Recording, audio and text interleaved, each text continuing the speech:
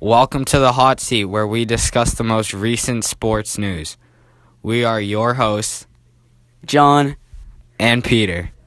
Our first question today: how much longer will Tom Brady play? I say he's got a good 3 years left in him.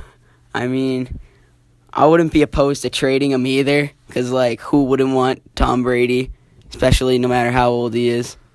You know, you could trade him and get some good stuff, but then definitely retire him as a Patriot. I agree with John on this one. I say he has 3 years left, good years left, not bad years, if that makes sense. But they should probably trade him when he's older, just to get a little value for him before he falls off a cliff. Our next question is, who has the best shot to beat the Warriors?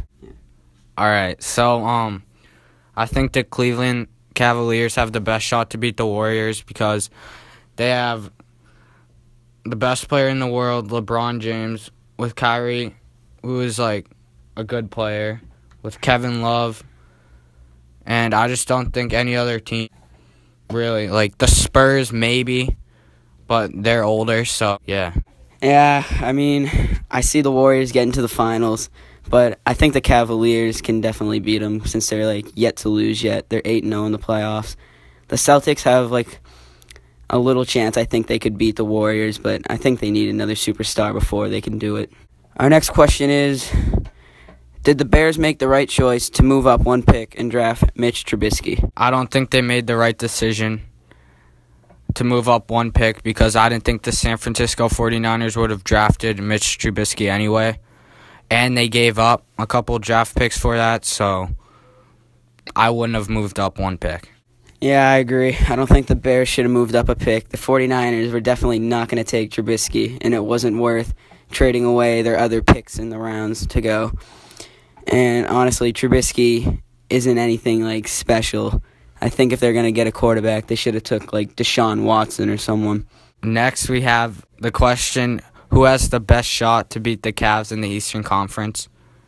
And I think the Boston Celtics have the best shot to beat the Cavs because they have Isaiah Thomas and Jay Crowder, Avery Bradley, all them.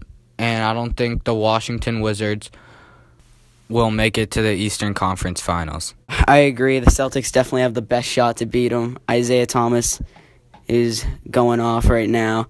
And I think the surrounding pieces with Avery Bradley and Al Horford are definitely enough to beat the Cavs, especially after last night in Game 5 when Avery Bradley dropped 29 and led the team there. So our next question is, which team won the draft? I definitely think the Cleveland Browns won the draft with Myles Garrett, Jabril Peppers, and Deshaun Kaiser as a new QB they can bring in, who's definitely athletic enough that they can make into a potential star. I don't know about that, but at least a good QB that hopefully won't fall off the map like all the other QBs that play for the Browns. And, I mean, I don't know. Kaiser compares himself to Brady, which definitely not true. Brady way above him. And he compares himself to Cam Newton, which, congrats, Cam Newton's terrible. Whatever. I think the Dallas Cowboys won this year's draft because they needed good defensive players.